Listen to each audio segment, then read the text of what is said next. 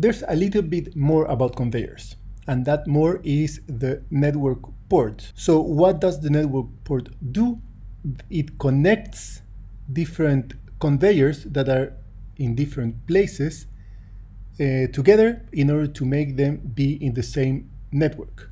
So that's obviously not easy to understand when I say it. So let's create two new conveyors, very simple. And let's create a very simple model. And let's say that we want to move the items from this conveyor with the destination, this conveyor. This is obviously not possible because these conveyors are in different networks. And if we run the model, you will get an error because the path is not found. Obviously, it's not found because the conveyors are in different networks. But we can use the network port in order to connect these two conveyors and make them become one network. To do that, you can choose either of these and define a port that is paired to that one.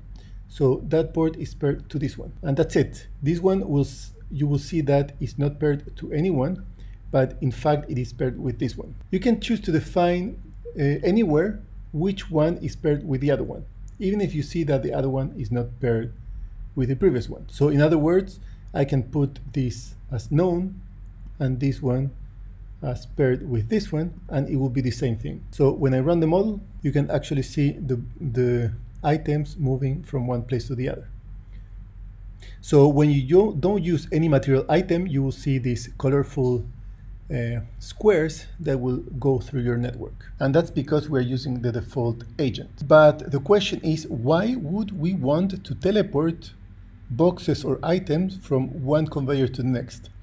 And the answer is agents. And I will show you right now what that means. You can have an agent, a population of agents. Let's put none as the animation for now and finish this. We'll have, for example, maybe two or three agents. And if we go to the agent to define how it's going to be, let's change this to the same scale, which is 1 meter equal 30 pixels per meter. And let's generate a conveyor here. Now, if we go back to main, you won't see anything because we didn't define the animation. To define it again, to show it in the presentation, we can use this. Now, let's move this to somewhere around here. Now, I'm putting the agent near the conveyor, but I'm not connecting the two conveyors together anyways. And all these conveyors are around 1 meter long, 30 pixels.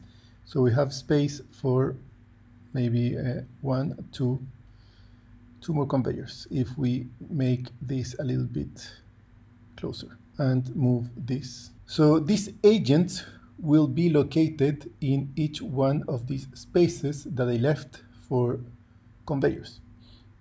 So let's place the agent in the specified point, which will be y equal to 100. So let's put that immediately. Z will be equal to 0. We're not going to use 3 dimensions. And x will be 50 plus 150. So that will be 200. So the x will be 200 plus the index of the agent multiplied by 150. Of course, if we run the model, you will see the whole conveyor, but the boxes or items will still be teleported from here to here because we haven't defined anything to do with the conveyors that are in between. So let's do that now.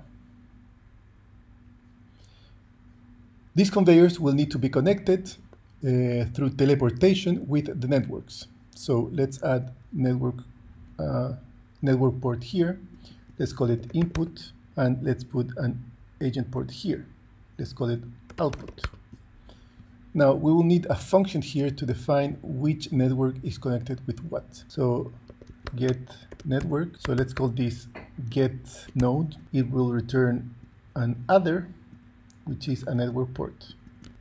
So if getIndex equals 0, which means it's the first agent, it will return network port, and else it will return the output of the previous agent. So main.myAgent getIndex -1, this is the previous agent, dot output, which is the network port of the previous agent. And finally, in our main here, we need to define here which port is going to be connected with this one. It's not going to be the one we chose before. It's going to be instead my agent's output. So this is the port network of the last agent that we created, because we have 3 agents. Or you can be more specific and put here dot size -1 if you want to create many more agents. Here in the convey, nothing changes. What I missed here is that I defined the function, but I didn't use the function. So I would use it here in order to define which port this is connected to or paired with. So now we can run the model and you will see that everything is nicely moving. But the only problem that we have here is that there's something wrong going on here, right? So you can see that there's something weird here. And this is because the conveyors have the agents are placed in different orders in the 2-dimensional plane. Normally you can do just go to order and bring to front, but here we can't really control that. And that means that the first agent created will be over the next agents. So this is kind of annoying in terms of visualization. You won't see this as a problem when you build your 3D simulations, but it is a problem when it's a 2D visualization. So what can you do about it? I'm not sure if it's possible really. So the only way I know how to solve this problem is to reverse the way in which the conveyors are defined. So the first conveyor will be created here, then the second here, and the third in the position of what is now the first. So what is the difference? First, this one, which is connected normally to the previous agent, is going to be now connected to the next output network, to the output network of the next agent. And if getIndex equals 2, which is the size of the population, then it will be connected to the first network port. And we need to change this here as well. This one will be connected to the first agent. And finally, we need to change the positions of these things. So instead of index, it will be 2 minus index here. So if you're confused, you need to check carefully the video again and see what I'm doing. I'm just changing the order in which the agents or conveyors are positioned. That's it. So let's run the model and you will see now that everything is smooth and nice. So this is a solution. I don't know if there's another solution to solve this problem, but this is what I do.